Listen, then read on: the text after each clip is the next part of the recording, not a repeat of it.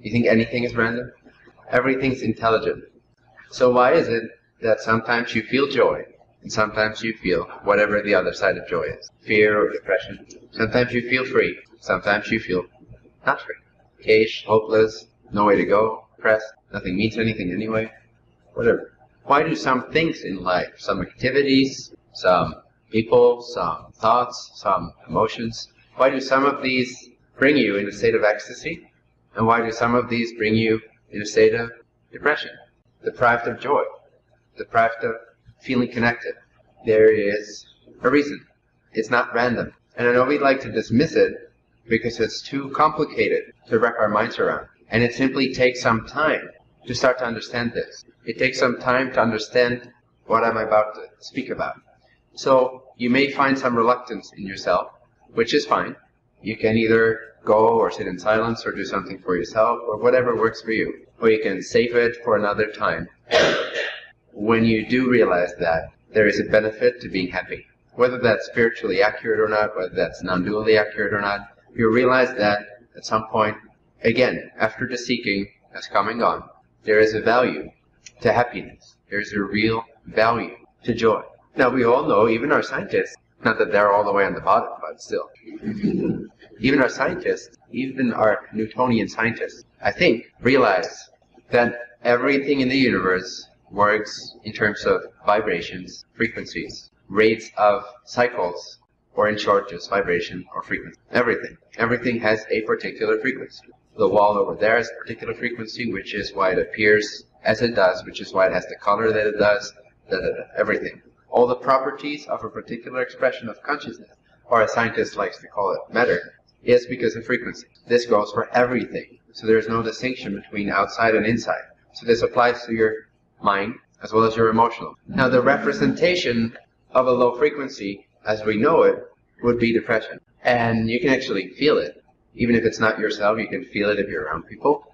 I can feel it if I'm around people. If there's and I don't mind it. It's fine. It's beautiful. And I love it too. So don't feel like you have to manage yourself around me ever. But when you're sitting in a room with somebody that's like really depressed or really angry or whatever it is, you all can feel the energetic effects that has on your whatever, your field of presence in this physical focus. You can feel it. It's a low frequency distortion. It's like you're almost standing in front of a bass speaker, you know, in those house parties they have.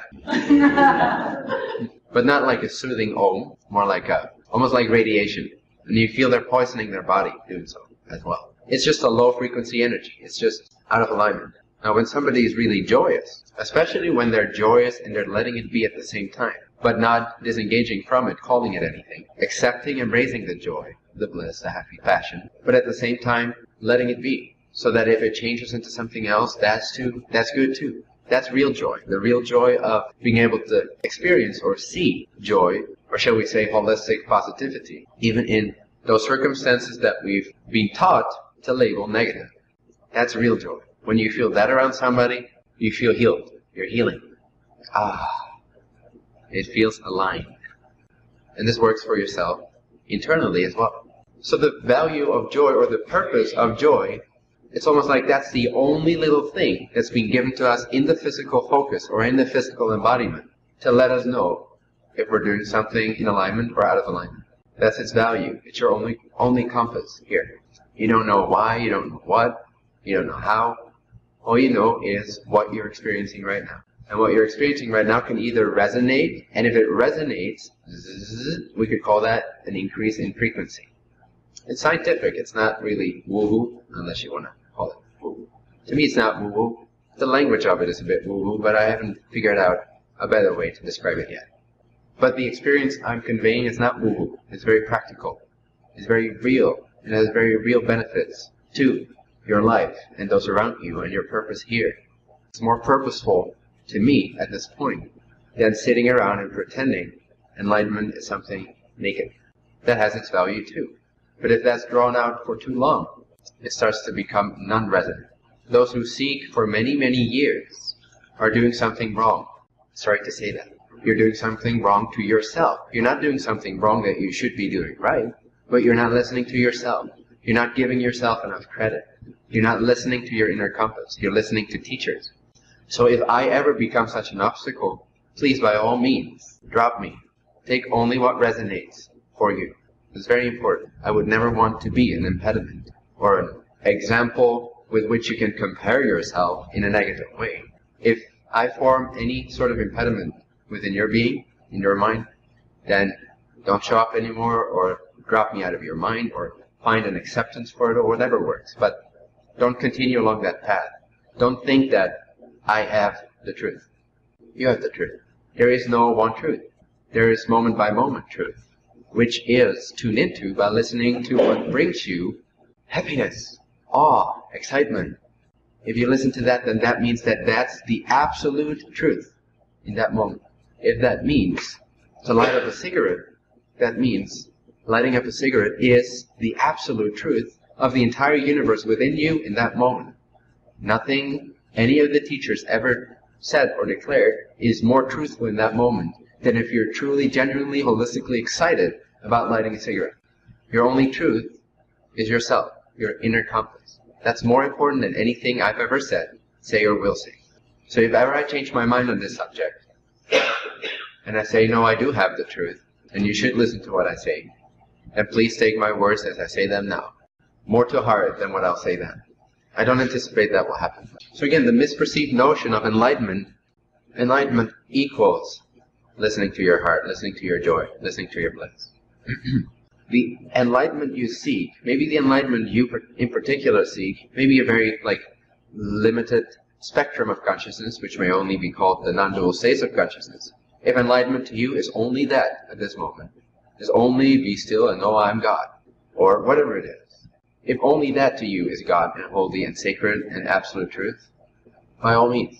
However, realize that those states you desire come quicker to you if you listen to your bliss than if you listen to the reasoning of how to get there.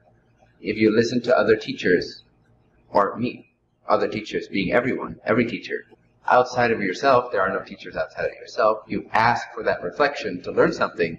Sometimes it is to directly learn whatever they're instructing, but oftentimes it is actually to learn more about yourself, to learn more about your own freedom and confidence in the face of their presence and what it triggers for you. That's usually way more important of a teaching than the actual instructions. Now sometimes you come along a teacher and the instructions just do the job for you, and that's why you're meant to be there. But often there's an intense emotional connection to your idea of that teacher, right? Maybe not for you, but for many people. That in itself is the teacher. What comes up for you in relationship to the teaching and the teacher. And if you're not listening to what resonates for you, if you're not listening to what excites you, what holistically excites you, holistically meaning not as a means to avoid negativity or to sugarcoat the nasty stuff, but holistically exciting. Yes, that feels right. It feels good. It resonates, which brings you into higher frequency states of consciousness, which in turn will give you way more immediate access to the states that you idolize so much in, for example, non-duality or Advaita or whatever. So you're actually keeping that away from you by despising the means that I'm now disclosing.